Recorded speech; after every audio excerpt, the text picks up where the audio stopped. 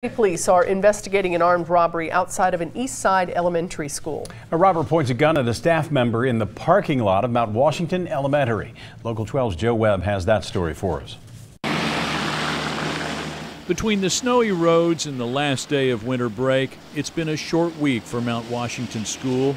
It's also been a frightening week for a school support worker whose holiday came to an abrupt end Tuesday morning. She was conscientious and she came in extra early, and as she entered or was close to entering an entrance toward the back of the building, she was approached and robbed. At gunpoint.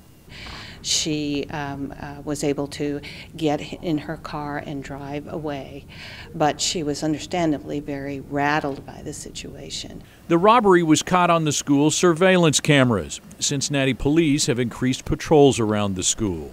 The robbery took place about 6:45 Tuesday morning. No children were at the school at the time. The staff member was not injured and was back at work on Wednesday.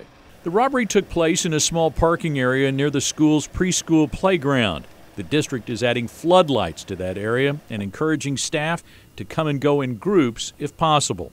It is a reminder, though, that in today's world, none of us can take safety for granted. In Mount Washington, Joe Webb, Local 12 News.